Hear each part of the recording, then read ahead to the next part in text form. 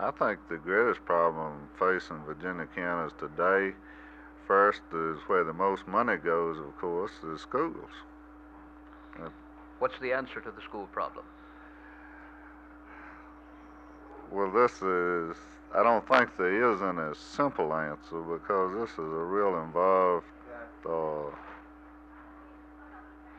and I think that cooperation, finding the answer to school facilities, the competition of hiring teachers, uh, transportation, and all these things, we've just got to come to grips with it and solve it on a mutual basis.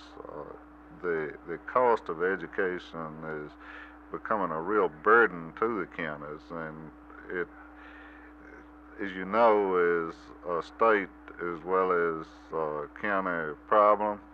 And if the county and the state don't solve these problems, we'll feel the effects of pressure from the federal government more and more, I think.